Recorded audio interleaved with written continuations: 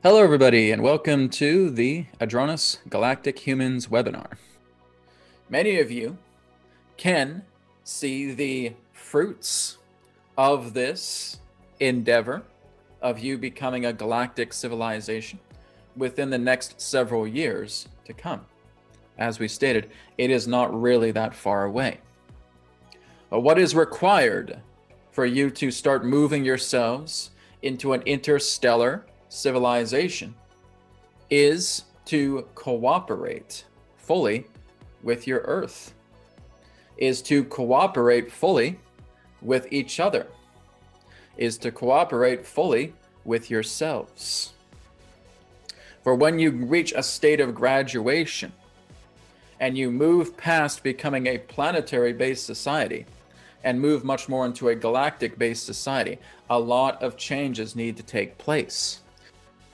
So, this is letting you know of the immense changes that are taking place upon your planet right now to usher you into inauguration, to become galactic inaugurated civilizations, to be a civilization as part of that galactic inauguration.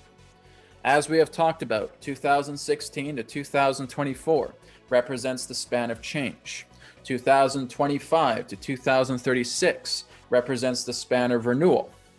2037 represents the year of climax. From 2038 to 2050 represents that of the span of galactic inauguration.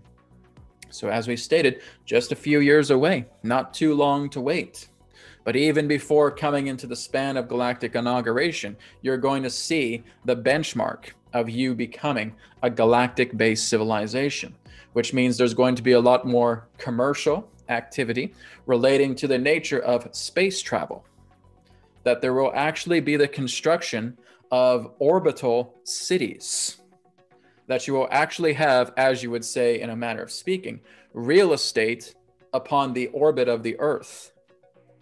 So Adronis, what about the grander outlook about where we're going in regards to a galactic community? Well, this is what we want to share with you right now, is to do a meditation exercise together with you so that you are able to discover your own self that is already a part of the galactic community, that you'll be able to invite in.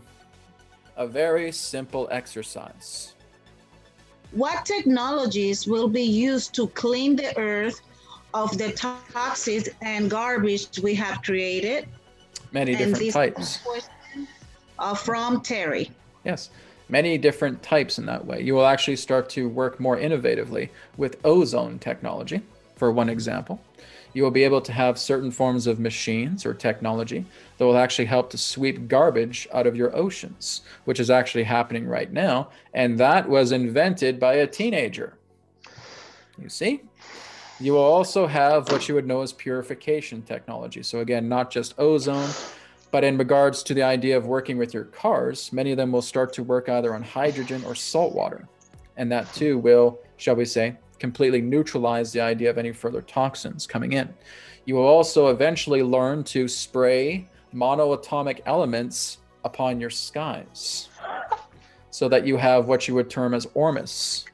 That is actually very similar to how they would spray chemtrails, but rather than spraying chemtrail, you're actually spraying ormus throughout the skies, and that will actually help to dissolve and clear away many forms of pollutants within your skies.